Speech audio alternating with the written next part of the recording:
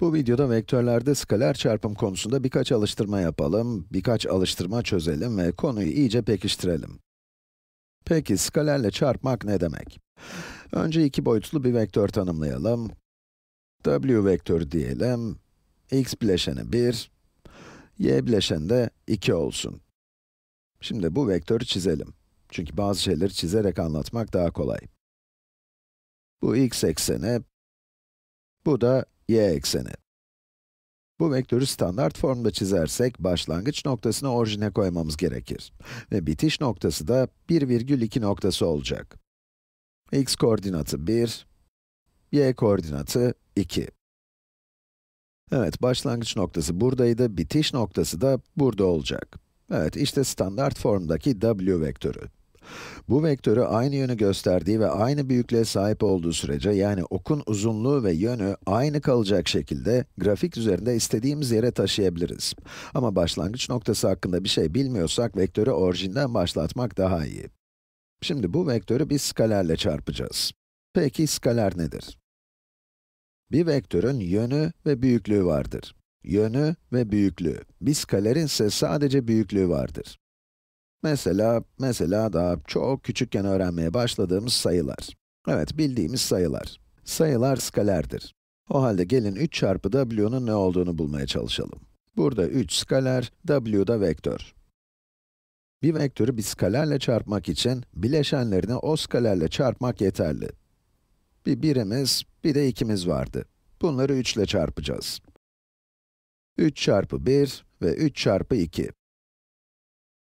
Ne oldu? 3 çarpı 1, 3. 3 çarpı 2 de 6 etti.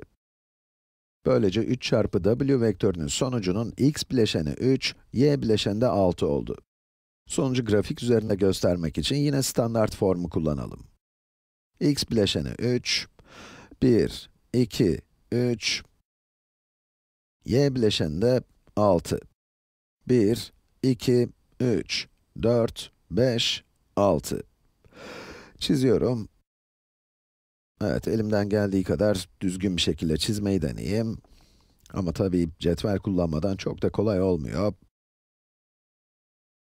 Evet, birebir doğru olmadı ama sonuç olarak elde ettiğimiz vektör buna benzer bir şey olacak. İşte karşınızda 3 çarpı w vektörü. Gelin bu vektörü biraz inceleyelim.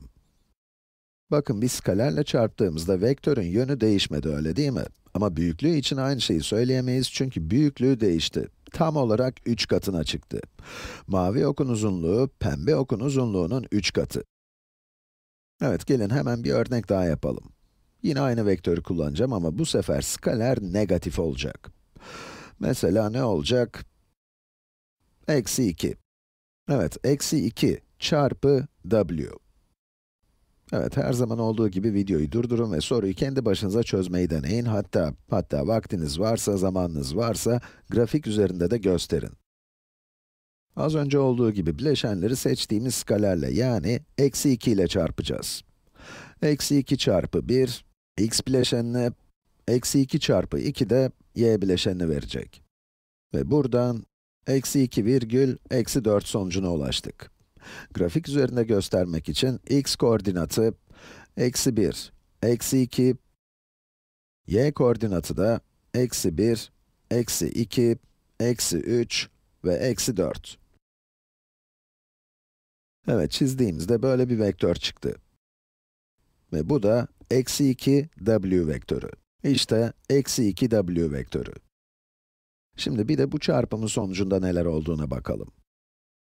Skalerin eksi işaretli olması vektörün yönünü de değiştirdi. Bakın, vektör şu an ters yönde. Eksi işareti vektörü aynı eksen üzerinde ters yöne çevirdi. Şu anda pembe vektörün tam tersi yöndeyiz, aksi istikametteyiz ve buna ek olarak vektörün büyüklüğü de 2 katına çıktı. Turuncu vektör, pembe vektörün tam 2 katı ve başındaki eksi yüzünden de ters yönde. Evet, umarım bu video ile bir vektörün skalerle çarpımının ne demek olduğunu daha iyi anladınız. Bir vektör, bir skalerle çarpıldığında, bakın bu bir skaler, bu da skaler, vektörün büyüklüğünü ve önündeki işarete göre de, skalerin önündeki işarete göre de yönünü değiştirebilir.